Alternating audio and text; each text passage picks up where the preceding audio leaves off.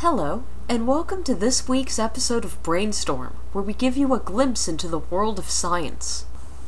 Our top story comes from the field of neuroscience. Collaboration between Boston University and Japanese researchers have tested what they are calling decoded neurofeedback. For these initial experiments, they focused on early visual areas in the brain's visual cortex.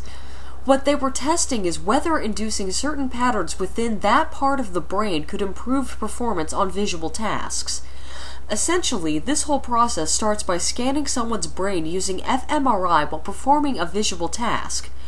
This gives the researchers a target brain pattern associated with that task. Test subjects are also scanned with the fMRI and given real-time feedback on how similar their own brain pattern is to the target one.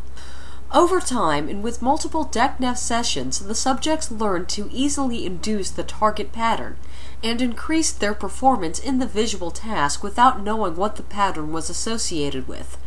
If anything, this demonstrates the brain's remarkable plasticity, but could be developed into a kind of hypnosis or automated learning. We now turn to the world of evolution, where a new discovery may make scientists rethink the evolution of walking. It's conventionally thought that some ancient fish evolved the ability to breathe air and that this lineage eventually became walking tetrapods. This might not be the case, as African lungfish, one of the few fish species alive that can breathe air, have been observed pseudo-walking. These lungfish are actually popular pets with scientists, with many rumors of this kind of behavior, but it's only now that it's been confirmed by scientists from the University of Chicago. They appear to hop and bounce across the bottom using mainly their hind limbs for propulsion, meaning walking may have developed on the seafloor long before tetrapods had evolved. Our next story is a quick update from the world of chemistry. A team at North Carolina State University has invented a new dye for use in solar cells. Dyesensitized solar cells are a completely different class of solar technology as opposed to silicone-based solar cells. This kind of cell absorbs incident or ambient light better, producing around 20 to 40% more energy than silicone in these lower light conditions. And this new dye has a 14% greater energy density than those currently on the market. Most interestingly, this dye is effective at such low concentrations that solar cells could even be integrated into windows. Finally, we turn to the world of medicine for more of an opinion segment than news. As you may or may not have heard, a Dutch lab reported that they had mutated a strain of bird flu to be contagious between humans.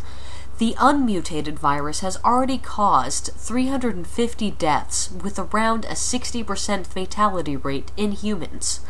Now, the strain mutated in the lab has been confirmed as having the potential for human-to-human transmission and is airborne, but Dutch authorities have said the virus is very secure. Some people may be asking why anyone would create such a deadly virus. Well, understanding how these kinds of mutations affect the virus give us insight in case this kind of thing happens naturally or through someone else. The important thing is that the more sensitive details and the virus itself stay secure, because the knowledge that comes from this could end up being very useful in the future. Well, hope you enjoyed this episode. If you did, please consider subscribing and be sure to check the links in the video description. If you haven't already seen the announcement video from last week, please click the annotation. We're looking to expand the Brainstorm team and need your help.